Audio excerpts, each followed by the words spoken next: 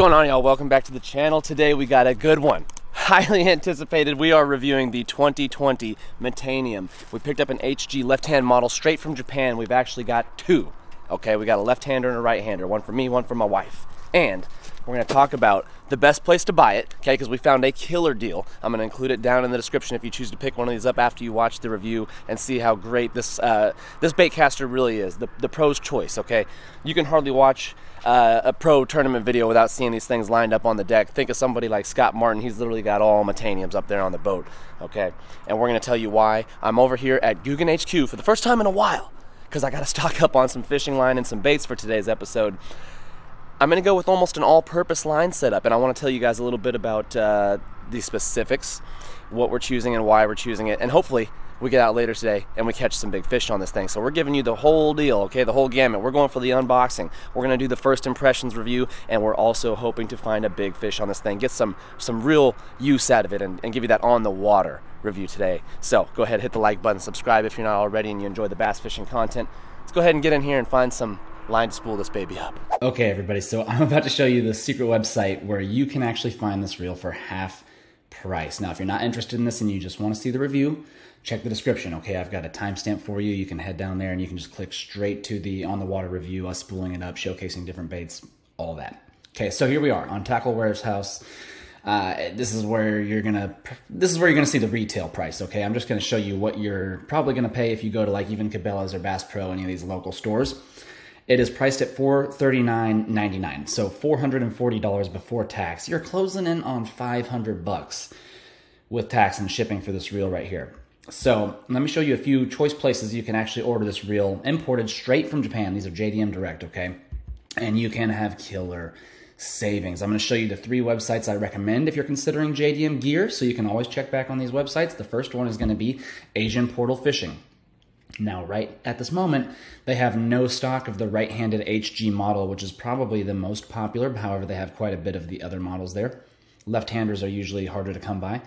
And so we have ordered reels from Asian Portal, no others who have as well. So this is a reputable site. And you can see it's priced at $246 on this website. So almost half price, but we haven't found the cheapest yet.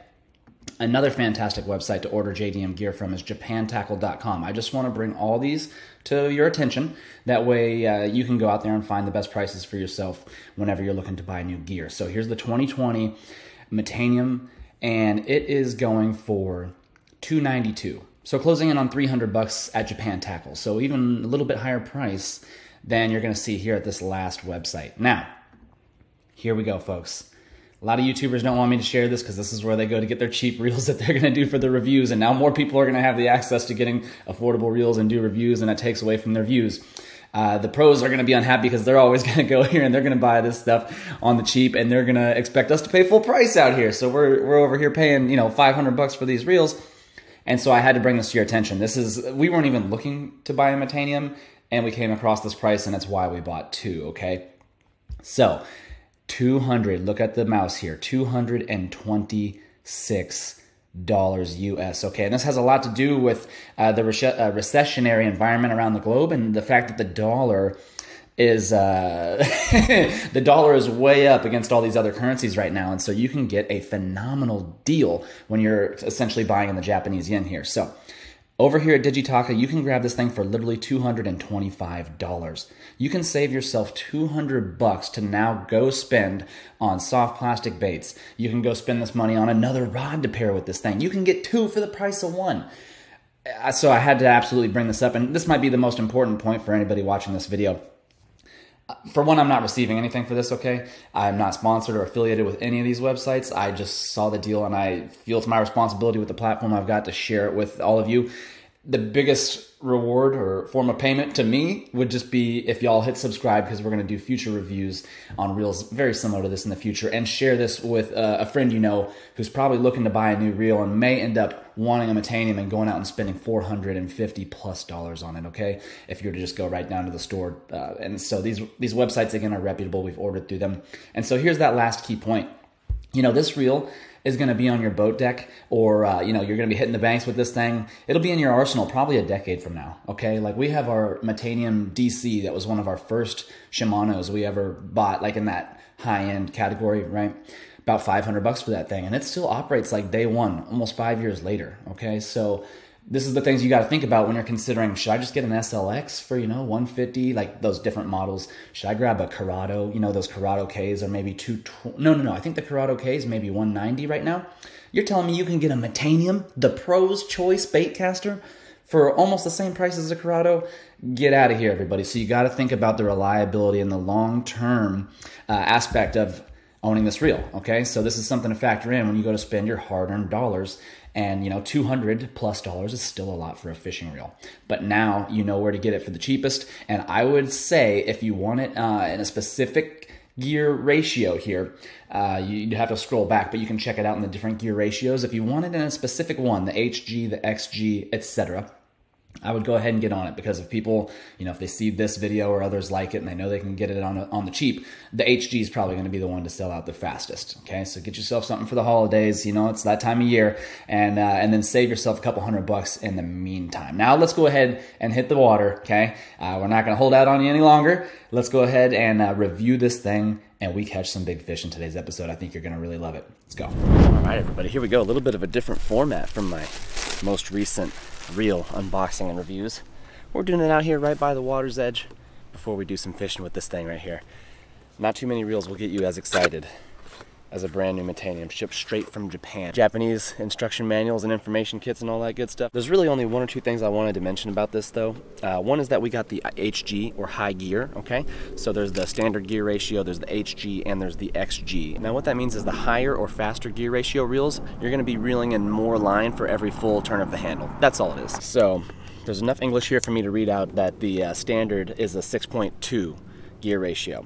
The HG is a 7-to-1, okay? So what that means is that for every full turn of the handle I make on this HG model, the spool is gonna make 7.1 full rotations, okay? You've got some oil. Every once in a while, you'll toss a little bit of that oil right there on the spool, keep it casting its best and operating like day one, very smooth. And then the reel itself. This is why y'all clicked on the video right here. This is the moment you wanted to see. I mean, whew.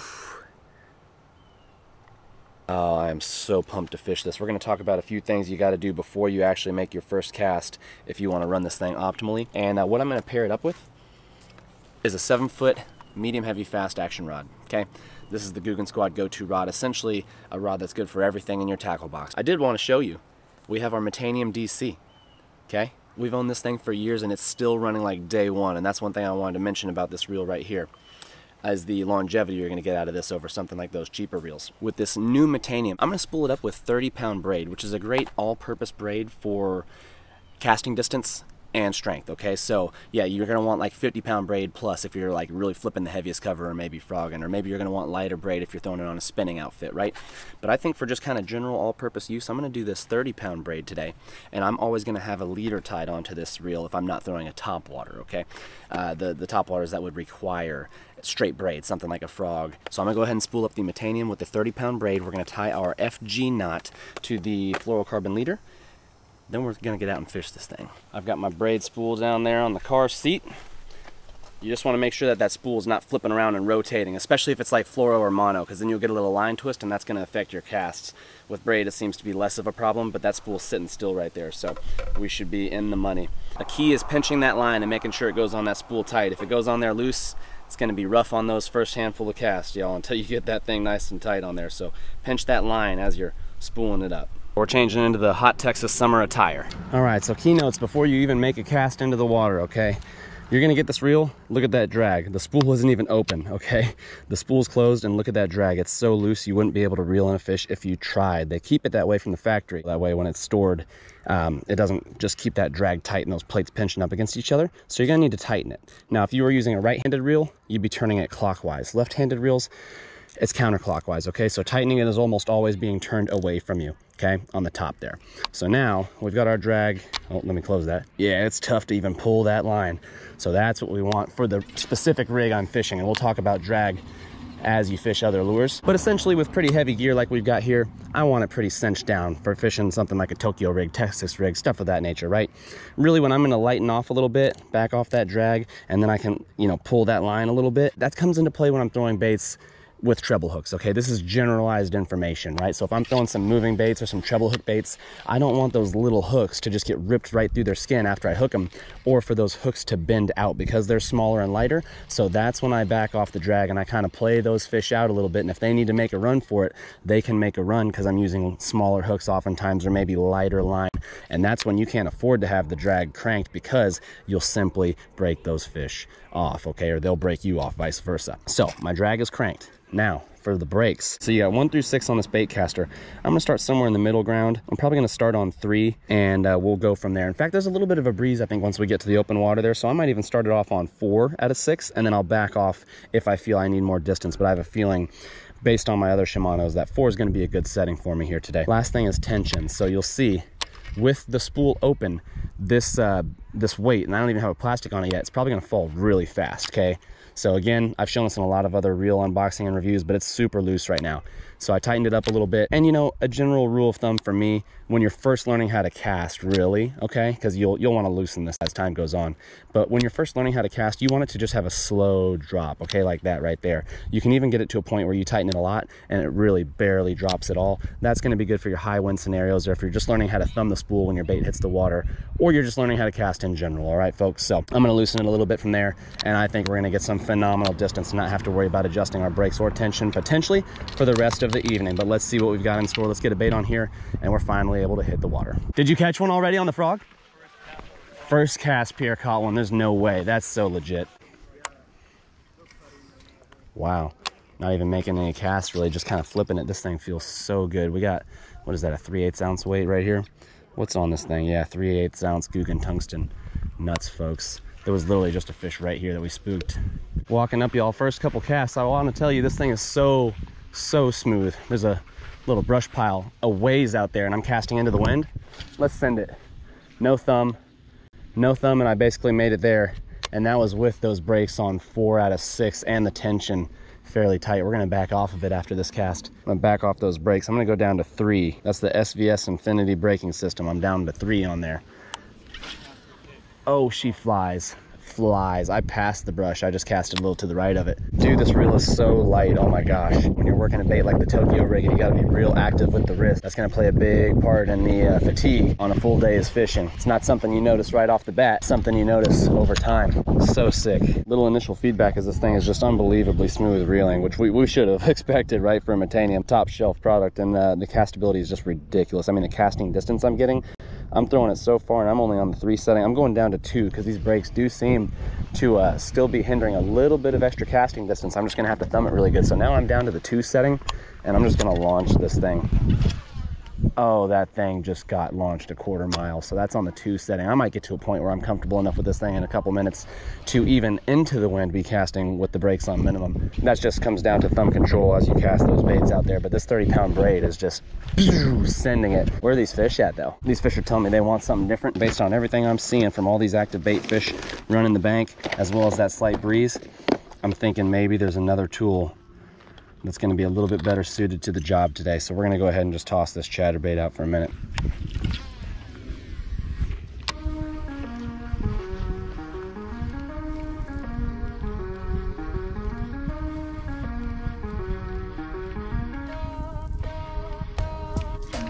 Got him. First fish. Oh, it's a good one too. Yes. Oh my. Oh no. Unhooked right there at the bank. He's right here. Hold up. Oh, no. Come here. Oh, dang it. Oh, both of my flip-flops are sunk. Oh, that was a good fish right there. I don't know where my other flip-flop's at. There you are. Oh my gosh, that was like a 3+ pounder. All right, the chatterbait's working. Yes. Wow. Such a good fish too. Golly. Let's see where his buddy's at. Oh, okay, I see what happened. We got a little, so when that fish hit, it was exactly how far out the bait is right now. Because when I set the hook, the braid tightened down into the spool, and that's why I just got that little bit of a backlash on that cast right there. So that's something to think about when you're using braid. It tends to sink down on itself, and there we go, back to back. Okay, so something's going on with this old Gamakatsu hook they're charging 20-something bucks for on the old jackhammer. Just not hooking up today with this 7-foot medium heavy fast action rod. Very weird. That drag is not loose either. No. Very weird. All right, we're about to catch another one though. Oh, bass just ate those shad. Oh my gosh.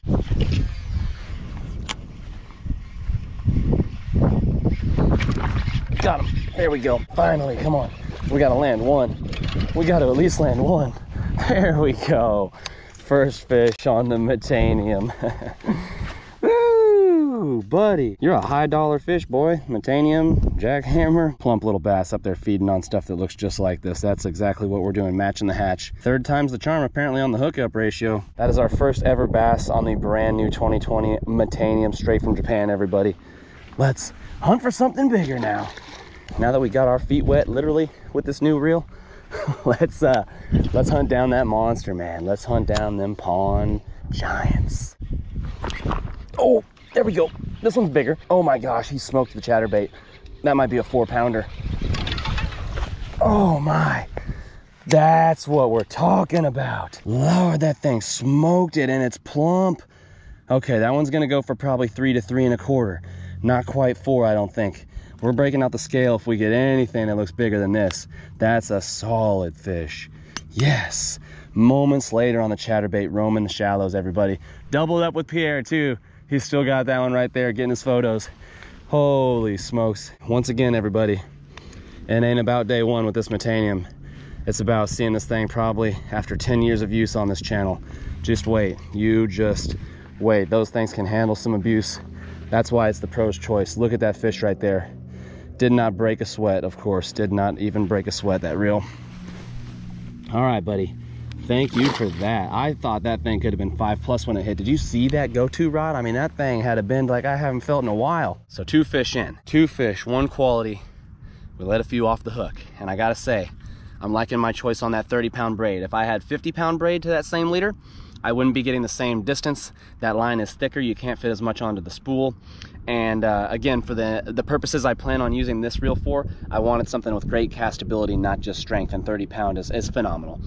Now, your fluorocarbon leader, y'all may choose to do something like 10-pound, 15-pound, 20-pound. You know, I would say 15-pound fluorocarbon is gonna be phenomenal to either just spool this reel up with entirely so you don't even have to fiddle with the lead or not. If you've got less cover essentially in your lakes where these bass can really have an opportunity to break you off on, you might not need that 20-pound, okay? In fact, you don't. So something like a 12 or 15, you might get a little bit more bites in those clear water applications, and you will probably not need that extra strength.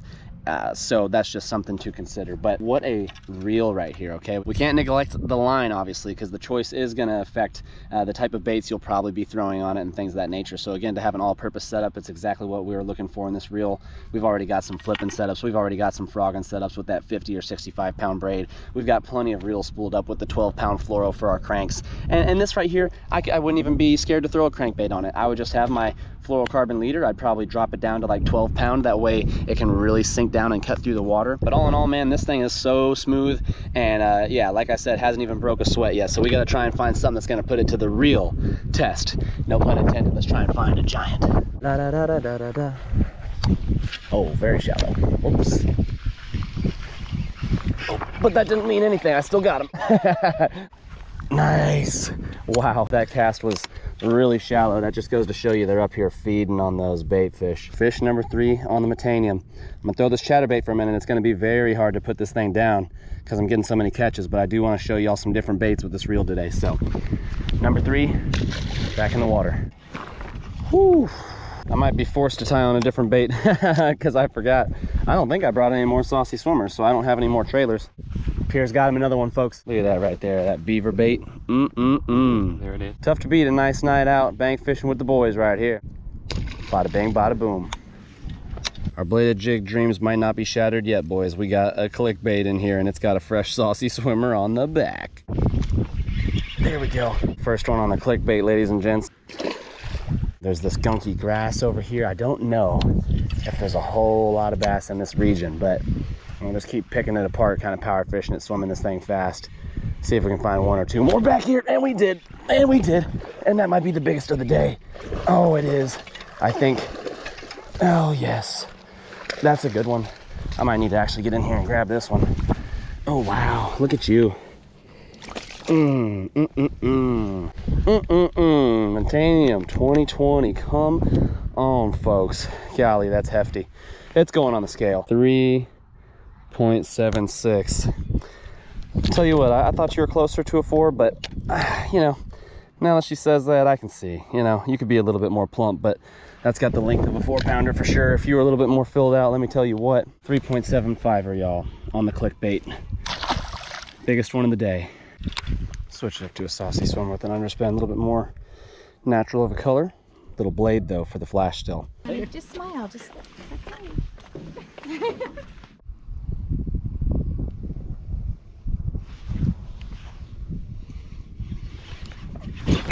Yep, there we go.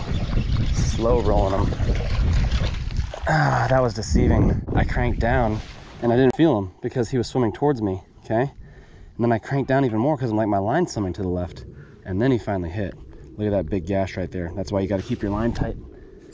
If I gave him any slack, instead of just cranking him in and keeping that rod bent, he would have come right off there. That hook would have just slid out. That's a key tip no matter what reel you're using. I don't care if it's Metanium or anything. Look at this little grass patch. I'm gonna act like I'm just a little minnow swimming by here and a bass is probably waiting. And look at that, he just swirled on it, but he missed it. Wow, I just tried to keep my cool and consistently reel it all the way back in. That bass was hanging out in there and I should have eaten it, but I think I just spooked it. He'll come back. He'll come back. I'm gonna get 1 or 2 more casts in here. Chances are he went out a little deeper, so I'm not casting too far. I want him to hear the splash of this bait, almost like it's a, you know, little bait fish jumping at the surface, getting eaten by other bass, kind of get this one fired up, right? They're just predatory creatures, right? So I think I just spooked him instead of him spooking us.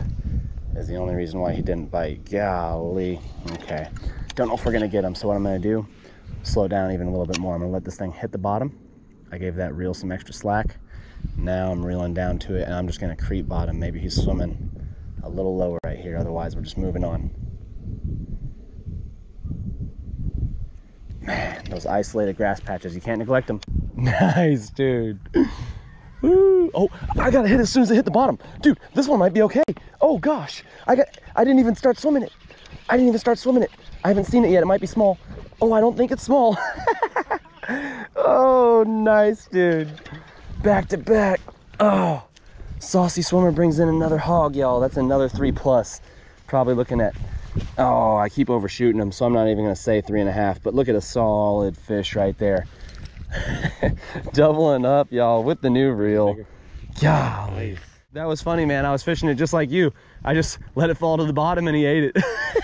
Didn't even start swimming it. All right.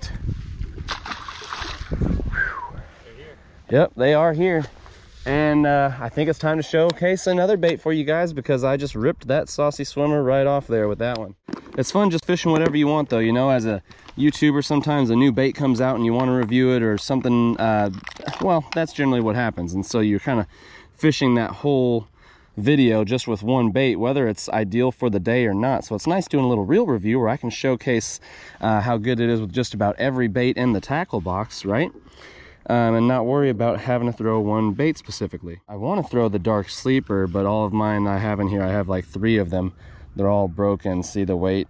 Ugh, they all get ripped. All right, folks, you know what time it is. I think I'm just gonna cut off this whole FG knot I tied earlier, and I'm just going top water. It's game time. I just saw a blow up right here, dude. I think I'm gonna switch to the frog and just throw it for the rest of the night. Frog time, Metanium 2020. Let's see what this thing can actually do. I'm gonna put these brakes on one, and I'm just gonna bomb some casts all the way down.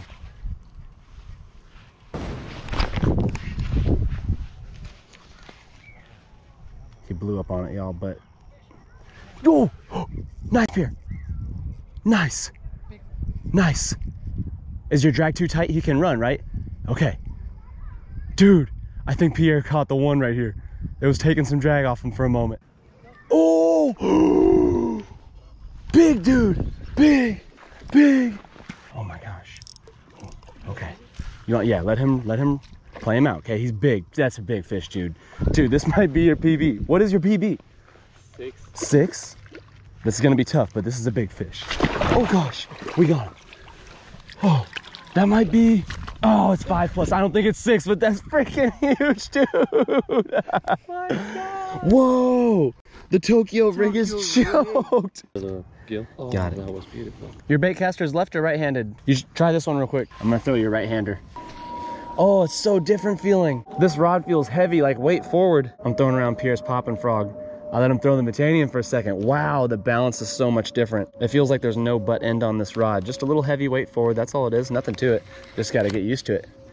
Just like he's gotta get used to one he's throwing now. What a day on the Metanium. We're gonna close this thing out at the house. We're gonna recap this and tell you exactly what we think about it. One last tip, check me out. Throwing those Texas rigs a lot and you're not pegging your weights, check that out. It's gonna slide all over the place. It's gonna bug you while you're driving and whatnot. Look, just wrap that line around the rod, put it around that eyelet right there. Now it's nice and tight, and now your weight's not gonna shift, and you can keep that rod nice and tight in your vehicle. Sometimes you're putting a lot of rods in your vehicle and the line goes all around them and you can't get them out.